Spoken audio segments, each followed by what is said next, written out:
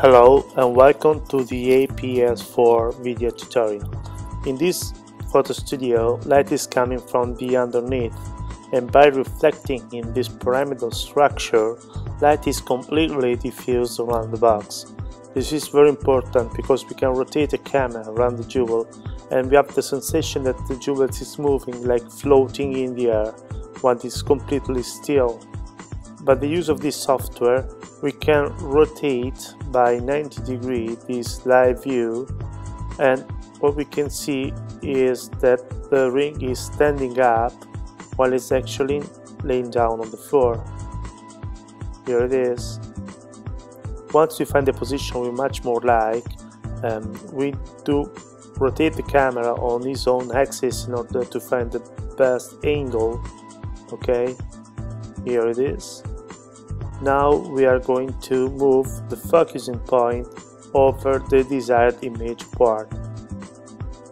Here it is. What we see here, there is a black reflection on the bottom left side of the ring. In this case, this is due by the opening of the studio. So we close the cover and we reduce it very much. We open the flash and we take the picture. Picture is sent automatically to the PC in a few seconds. It's coming up. Here it is. We move this frame over the desired image part. Okay, right mouse click, crop selection. Okay, we go to equalize and we adjust the white tones. There is no peak here.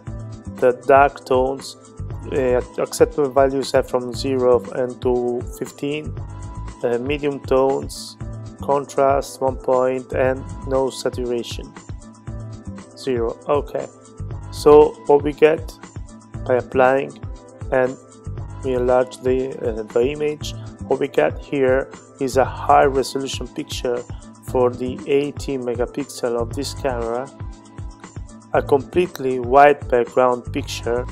As we can check by moving the cursor over the white part of the image, we realize in the bottom there are 3 values, red, green and blue values, and they are 255, 255, 255 everywhere in the picture. That means that we got the absolute white picture. And the most important thing, this is a 1:1 actual size picture. I mean, if you're going to print this on paper, we print it at the actual size. If we go to properties, we see that this case is 30 by 40 millimeters, and that's the frame that we have been selected here, the mask, 30 by 40 millimeters, and that was the frame that was proposed as soon as I took the shot. This picture can be saved as a common graphic file. Most common graphic file formats are supported, of course. Here it is. It can also be saved for the web. In this case, we can select the web formats in pixel that we want to use, and the software is going to add a vertical or horizontal white band to adjust the size that we choose. And we can also save this as a new model. In this case, the newly taken shot is proposed in this window here on the right side, along with the used mask 30 by 40 millimeters. We may provide a model code, a barcode, description in any language, as well as medal, title, weights, carats, prices, notes, tags, categories. So any commercial information for your jewels, as you can see from these samples. Here it is. We can choose to print labels, warranty certificates for a single item, or more simply to generate catalogs pages. So we click on catalogs, we choose the page setting for ring max. In this case, we find us on a 30 by 40 millimeters mask. We may provide some initial filters, we leave them blank so we get everything. And what we got here is a selection of rings. In this case, of course, we put them all on the right side on the print area. We could put one by one. We can sort item up or down depending on our needs, and we could save the selection to open it later on. So just clicking on print, what we got here is a A4 page with your company logo and data on the top and all the items on the page. Those items are 30 by 40 millimeters. That means that this is a modular catalog. I mean, the same shape is repeated on the page as many times as the item to be printed occurs. But we do also have other kind of catalogs that we call auto-sizeable, that allows to print different shapes on the same page. Now we are selecting 5 rings, for instance.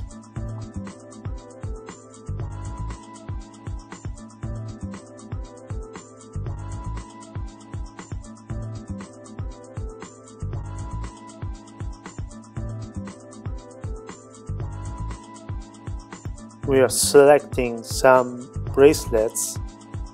Here it is.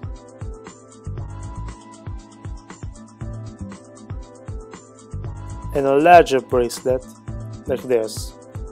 So by clicking on print, the page is being composed and it's created by arranging different shapes on the same page, always keeping the 1:1 exercise.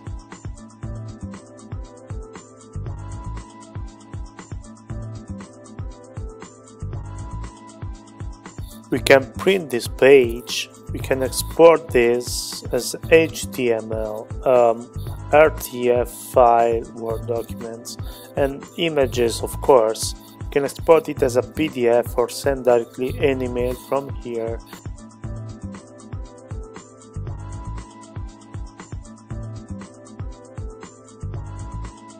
This kind of page setting is very useful for sending offers to your customers, and it's dynamically generated. But we can even go to change this page, click on edit, and we can arrange and move and add items on this page so we can work on the results, as you can see. And this is very useful because you can customize your page at your will.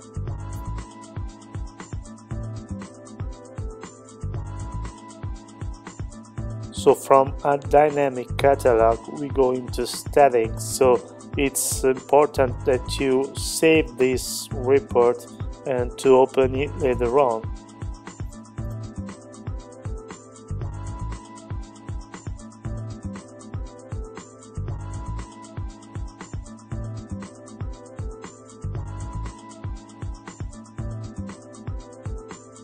In this session, we're going to show you how to create new page templates.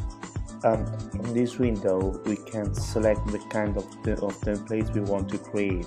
We can create 4 different kinds of templates, as well as columnar catalogs of same shape repeated on the page, columnar catalog with meta title summary, as well as the auto-sizeable, so different shapes on the same page, and fixed size. That means that the shapes are automatically resized upon a mask. We click on next, and what we got here, we can choose the paper size, the width, the orientation, or vertical or horizontal, the font, the size of the font, and the alignment. Left justify, right justify or centered. Choose the mask you want to use for these templates. Now we are going to choose the 30 by 40 millimeters mask. It's the Rings mask. Here it is. Okay. We can choose the fields we want to print on the page. So we choose, for instance, the model. Here it is. We choose the description. We choose the model, the title, and the size. In this case, we want to say that the model gonna be bold. The data position can be positioned with respect to the image on the top, on the bottom, on the left, on the right.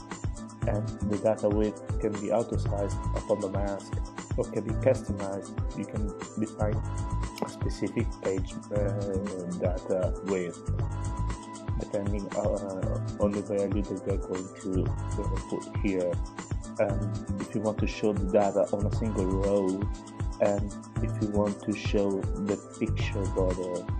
Okay, we click on next, and it's creating the page template for us, so the company logo and information, and all the columns and the rows that are automatically calculated upon the size of the mask and the data. We can decrease the column size in order to make less items on the page. We can increase the LR8 in order to create some space between the first column, the first row, and the other, and even the row offset that allows you to space rows one from the other one. We click next, and we give the name to the page template. Here it is.